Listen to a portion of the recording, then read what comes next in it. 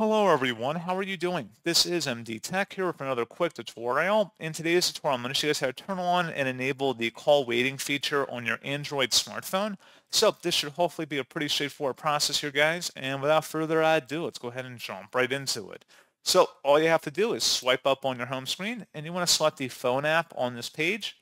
Select the three-dotted icon in the top right corner of the phone app and then select the settings button.